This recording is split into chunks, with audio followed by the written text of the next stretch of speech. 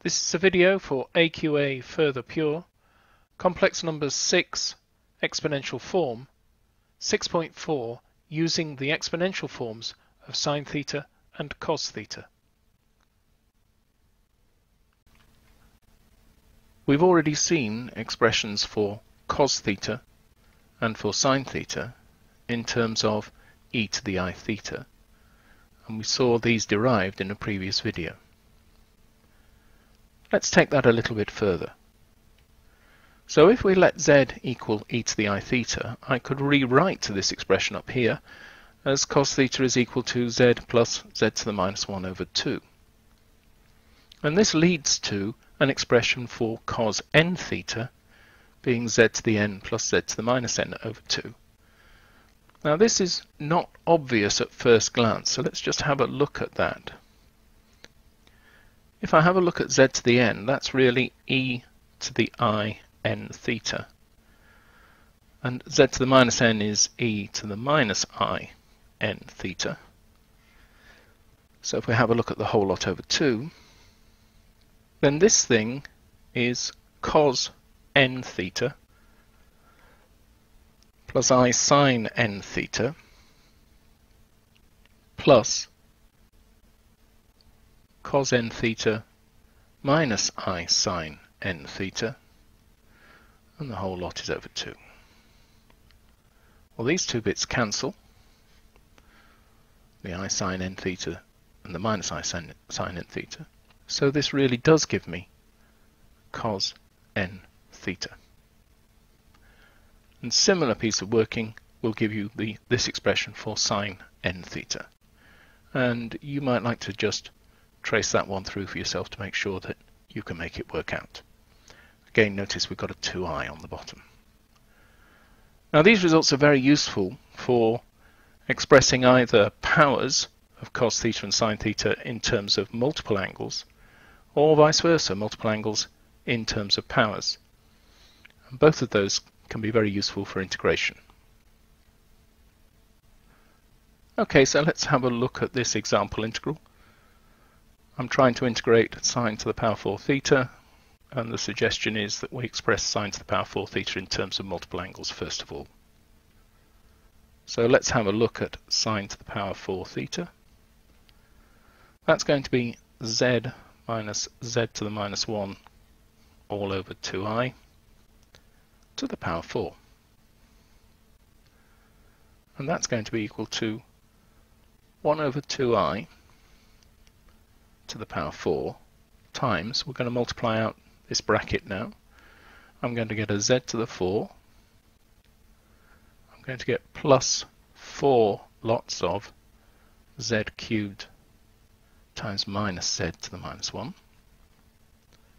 plus 6 lots of z squared times minus z to the minus 1 squared plus 4 lots of z times minus z to the minus 1 cubed plus minus z to the minus 1 to the power 4.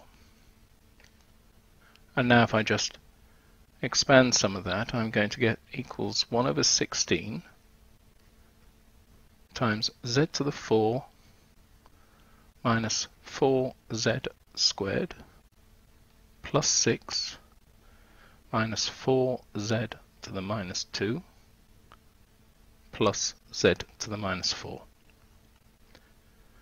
And rewriting these, putting the powers of 4 and powers of 2 together, I'm going to get that is 1 over 16 times z to the 4 plus z to the minus 4 minus 4 lots of z squared plus z to the minus 2 plus 6. Now this thing here is just 2 cos 4 theta, and this thing here is just 2 cos 2 theta. So sine to the power 4 becomes 1 over 16 times 2 cos 4 theta minus 8 cos 2 theta plus 6. And so my integral of sine to the power 4 theta d theta is just the integral of this thing. Well, notice I can cancel a 2 out of all of this, so it's actually going to be 1/8 of the integral of cos 4 theta minus 4 cos 2 theta plus 3.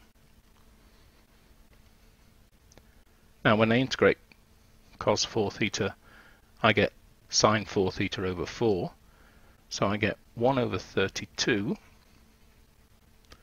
sine 4 theta, and then I get from the integral of cos 2 theta, I get sine 2 theta over 2, so I get minus 1 over 4 sine 2 theta plus 3 theta over 8 plus a constant.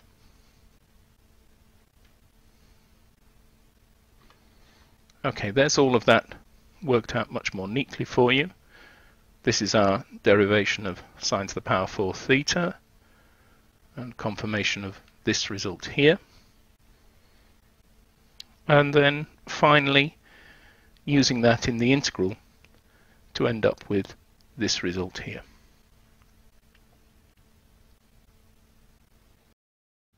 The next and final video in this sequence is 6.5, summing series using de Moivre's theorem.